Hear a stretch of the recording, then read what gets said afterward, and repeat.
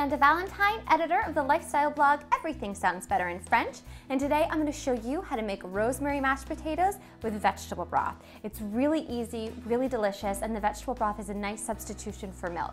So you'll still get that super creamy yumminess happening, but without the dairy. So let's look at our ingredients. We have 4 cups here of potatoes that have already been boiled, about 10 minutes until fork tender. I used russet potatoes, but you can use any kind of potato you fancy. We have 1/4 of a cup of vegetable broth. You could certainly use chicken broth as well. We have 2 tablespoons of melted butter.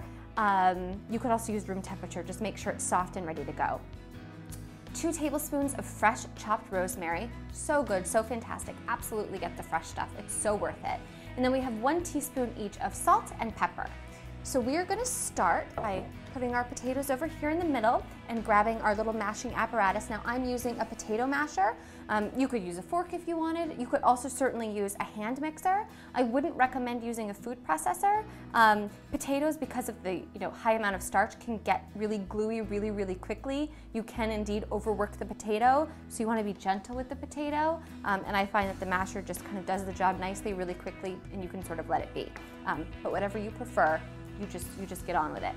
So using now the vegetable broth, you want to make sure with the vegetable broth that it is at least room temperature or warm. Anytime you're adding in a liquid to potatoes, whether it's milk or broth, you want to make sure that it's warm, because again, you don't have that mix up with the starch. It doesn't react well. They're very fussy potatoes, aren't they? But so hearty and so worth the trouble. So let's add in our butter now. Super yummy. And I'm just going to do about half of the rosemary and then half of the salt and pepper to start. And then once we mix it all up together, at the very end, we'll add in the remainder. So let's just get this going. This smells so fantastic. I wish you could smell this rosemary. It's just amazing. So I'm just going to give this a few nice little mashes to get everything incorporated. I love just mixing up something so simple as potatoes. Like once you have this down, you can substitute all sorts of herbs, different broths, whatever works for you. But once you find like your preferred method of the amount of liquid you like per potato, the amount of salt, pepper, you can just customize till your heart is beyond totally content and come up with your own special mashed potato recipe. Okay, let's add in the rest of the rosemary.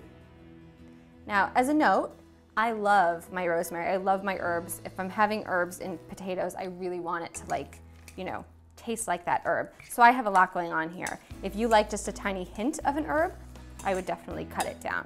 But this will be really delicious. Okay, the remainder of the salt and the pepper.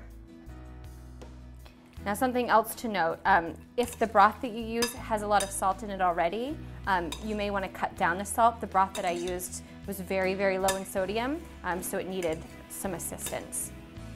So the great thing about salt and pepper is you can always do it to taste.